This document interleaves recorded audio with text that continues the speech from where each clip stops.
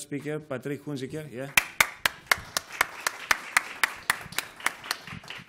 So, Patrick, your beloved title, Eradication of Atherosclerosis, I would like to hear news from you.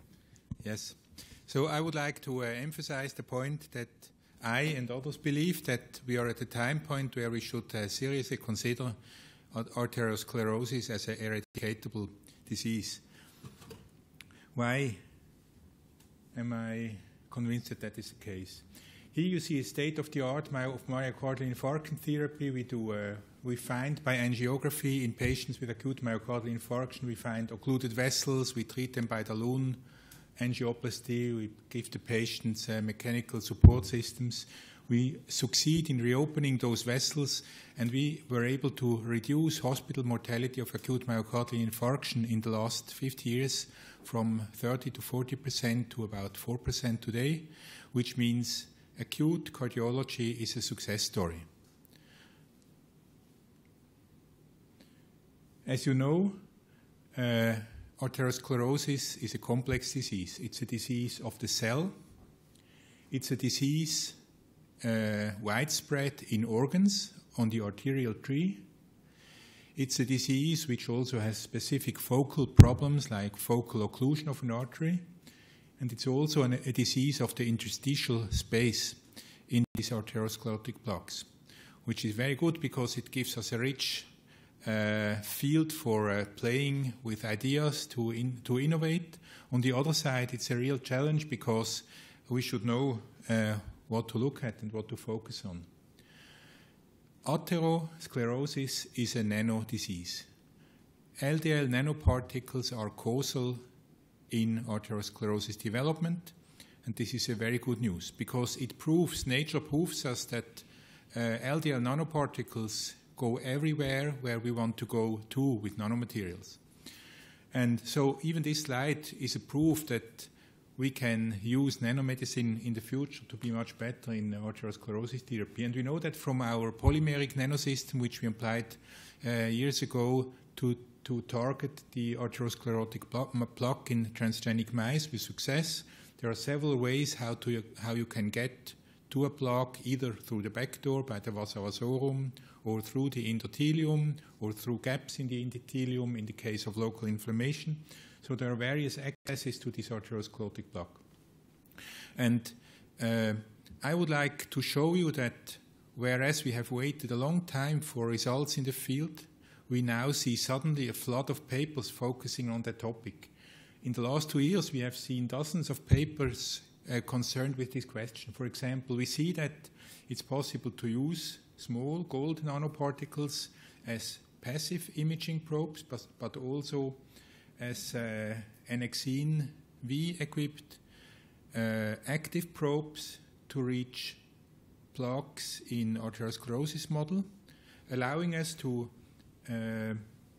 stage such plaques according to their biological properties. We have seen that we are able to target and to inhibit thrombin activity in such plaques. Thrombus formation on plaques is one of the major reasons for myocardial infarction. We have seen that we can use chemokine receptors in inflammatory atherosclerosis using nanoparticles to characterize the type of inflammation in such plaques.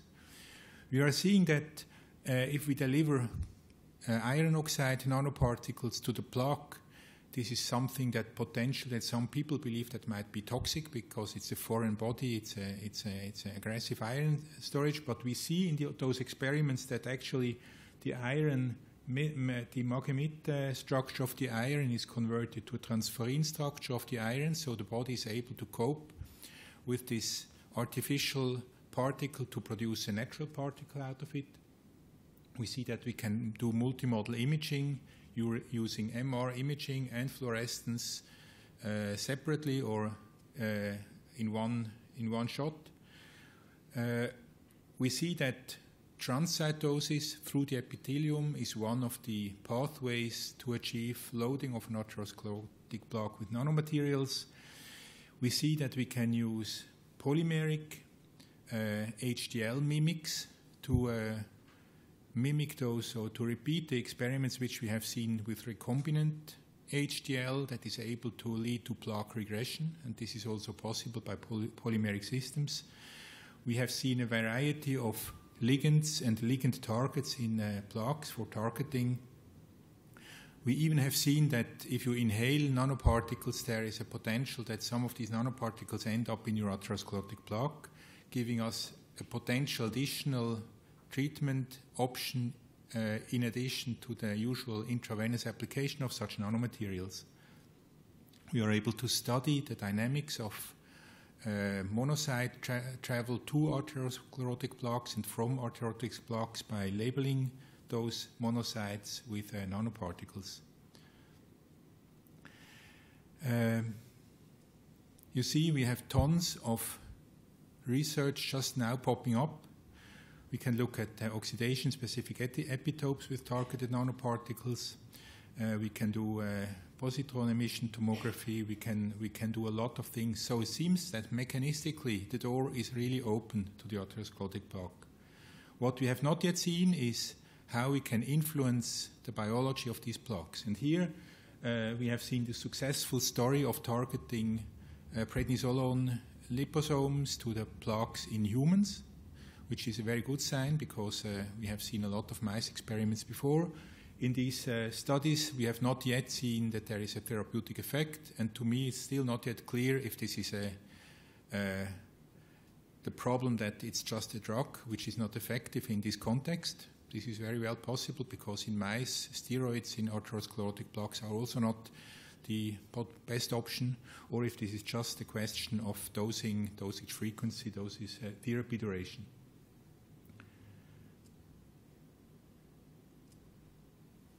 You see more of those coming up. There are some patients that have been treated in Brazil where they can at least claim that the patients did not suffer harm, although it's very difficult to figure out in this study what was actually done. So what I would like to show with these slides is in the last 2 years we see a large number of information coming up that supports our basic hypothesis that atherosclerosis is really accessible to what we're doing for cancer since a long time.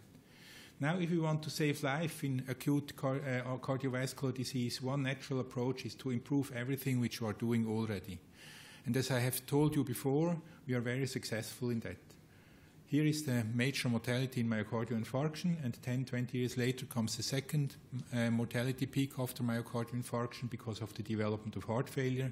Here we have to improve, but what we also have to learn is that the major gap is not in improving what we are doing now, but what we are doing 20 years ahead of development of a myocardial infarction. So the point is that you have got it. You have got atherosclerosis, you don't know it, I don't know it, and we are candidates for the next myocardial infarction. So the question is, how can we select individuals in the future for interventions? Should we treat everybody in the population, which will become very expensive? What are the right targets? If you look at the vulnerable plaque, and almost every paper we have seen here is focusing on the vulnerable plaque, but in the clinic we see young people, young women, middle-aged women, young men who have very little inflammation, very little necrosis, very little of this vulnerable plaque, and they nevertheless have a plaque rupture, which also may be due to mechanical aspects and so on. And those are actually patients who lose most life years. So if you have a patient who is 75 years old with a vulnerable plaque, with a myocardial infarction, he will suffer. His prognosis, his life prognosis will be reduced. But the prognosis is reduced most in those young guys who lose their left anterior descending artery in the heart, and just instead of a life expectancy of 90 or 85 years, they just have a life expectancy of 50 years. So we should not limit our attention to the vulnerability and the inflammatory aspects. There are also the very elderly patients who have a lot of calcium but may have little inflammation. Fortunately, those people have rarely a myocardial infarction on those plaques. So what should we chase? Vulnerability, inflammation, or should we chase a broader thing. What we have learned in the past few years, this is a study we did about 15 years ago, is that today it's possible to estimate the amount of plaques in your body by the milliliter with non-invasive methods. And I think this is a first step to go. We should learn to understand much better who is potentially at risk and possibly focus on such people who are at moderate to high risk but have no other signs of atherosclerosis.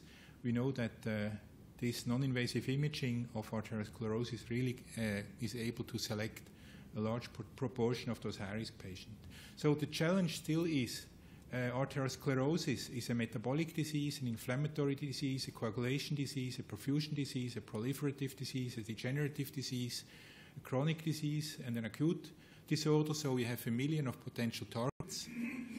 Apparently, many of those targets seem to work for nanomaterial targeting. We just don't know which one is effective for therapeutics and better than the others. We also know that the macrophages we are looking for are very diverse, as you have heard in the prior talks. Here we have marked 3 different macrophage markers in the same tissue, and you see that the colors are everywhere, but not at the same place. So if we have, even in the same tissues, we have a diversity of macrophages, even in the plaque, and we need to figure out if it makes more sense to target these, or these. What are the goals of plaque targeting with nanomedicines? Do we do it to find them, to kill them, to stop them, to stabilize them, to divert them, to reopen or keep something open? We don't know yet, but possibly multiple of those goals are achievable with what we have learned in the past few years based on the preclinical trials. One of the major problems we have is that we have no model which really reflects human atherosclerosis. So mice models are just a different kind that resembles human atherosclerosis, but it's a small vascular disease, biologically different. Atherosclerosis models in rabbits or in other animals are just as bad, and this makes it really difficult to progress fast from preclinical to clinical work. One approach is, for example, to have, like we did here, ex vivo organs that are still vital and can be imaged over time to get kinetics of effects in such tissues that allow us to follow the colocalization of our aptamer-targeted polymeric nano-objects with the lipids. But I would like to conclude that we can now target the atherosclerotic plaque with a variety of nanomedicines using a variety of targets. Early first-in-man trials in humans confirm delivery, but have not yet shown biological or clinical benefit. All animal models are deficient. They are bad surrogate markers for human atherosclerosis.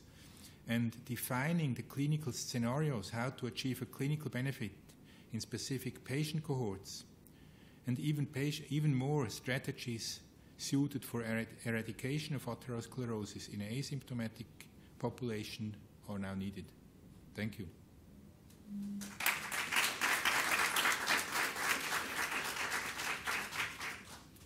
Thank you, Patrick, for this inspiring talk, as always. So I would like to open the questions. Yes, Professor Mange. If we consider these young people with a vulnerable lesion and then an endpoint, is there any common denominator known of these plaques in young sporty people, without non-smoker, without increased with normal HDL, normal cholesterol, no dyslipidemia? What is there are probably several subgroups. So what we see is some patients who do extreme sports and have some mechanical cofactors. So they have a knee in the chest or something like that, leading to a traumatic triggering of that myocardial infarction. This is something which will be difficult to prevent by any means. There are probably the other group of young men who have lipid deposits and have a active lifestyle, a big heart, a lot of mechanical contribution, which may be sufficient to lead to plaque rupture without a lot of biological inflammatory stimulus. And then there are the young women, this subgroup, which may still be something somewhat different, where these lesions in the arteries sometimes look like local dissections. So this may be a different disease altogether, but we don't know for sure, because fortunately most of these people survive the acute disease, so we don't get histology or whatever out of these situations. But what I think it's still important to consider that the vulnerable plaque is not the only goal to be treated, because this may be late. Also, inflammation of a vulnerability of a plaque is something that comes and goes. So you may have no inflammatory plaque now, so we would not treat you by nanomedicine, but in half a year you anyway can have inflammation and a myocardial infarction. So focusing on this moving target of inflammation may be misleading in the bigger view of population-wise disease reduction or elimination. Any other question? Yeah, Professor Storm. Nevertheless, your title is very optimistic. Yes. Eradication. You're very optimistic that it is feasible in 5 years or so. No, 5 years is a little short. Okay, 500 years or so. Because Athero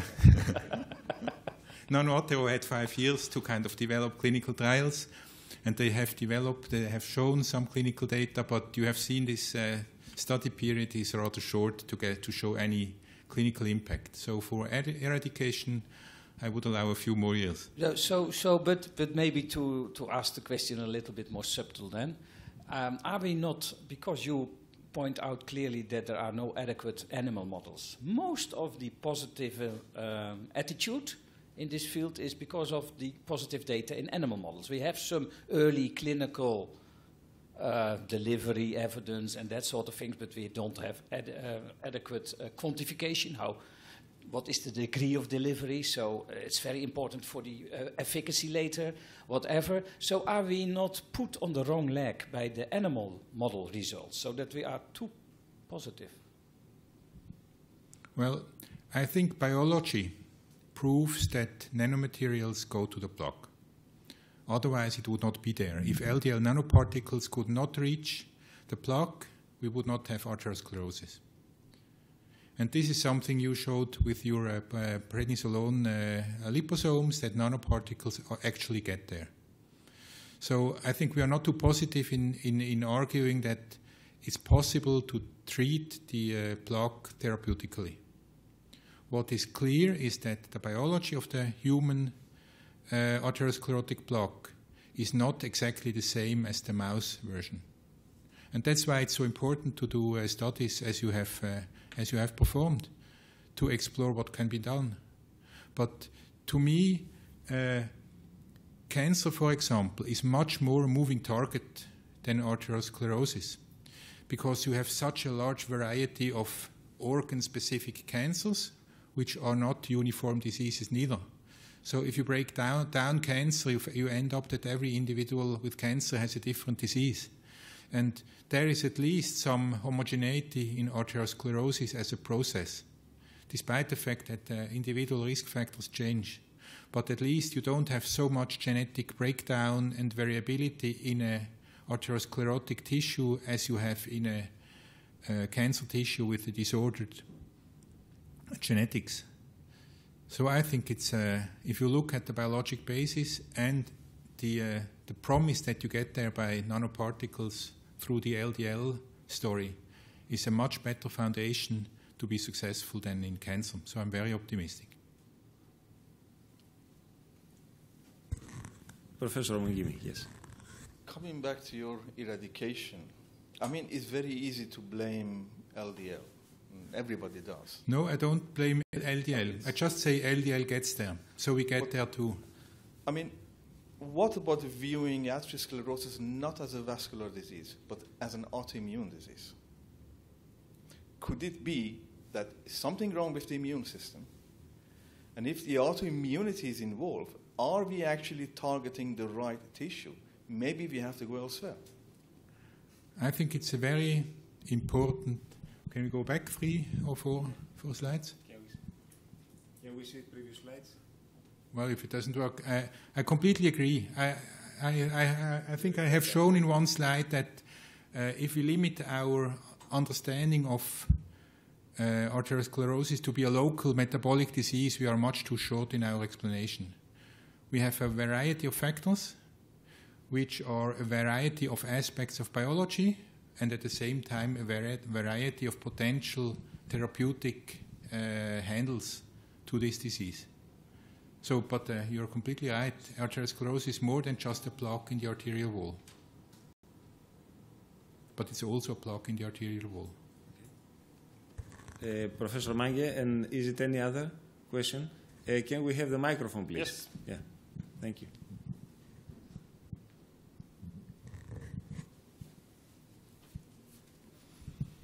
This was also the point which I tried to figure out in my presentation, that the immune reaction, let's say possibly also the autoimmune reaction, together with the metabolic surrounding, maybe also lipids, and in some cases not so much lipids, but the reaction around the core of the plaque.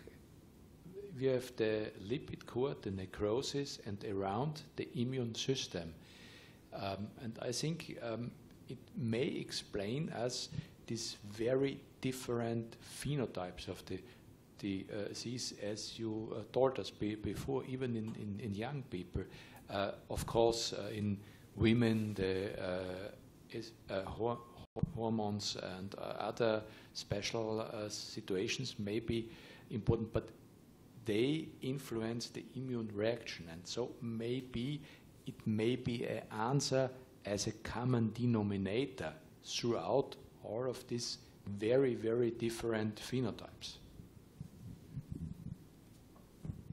Also, I think it's important to mention that those targeted delivery approaches are really a very helpful tool to do future in vivo studies to understand atherosclerosis in humans, something which has been really difficult up to now. So maybe the first step will be that we identify patient-specific biologies of plaques in different subgroups, and approach the problem piece by piece. Okay. Thank you, Patrick. Thank you, Patrick, for this very nice talk and nice discussions.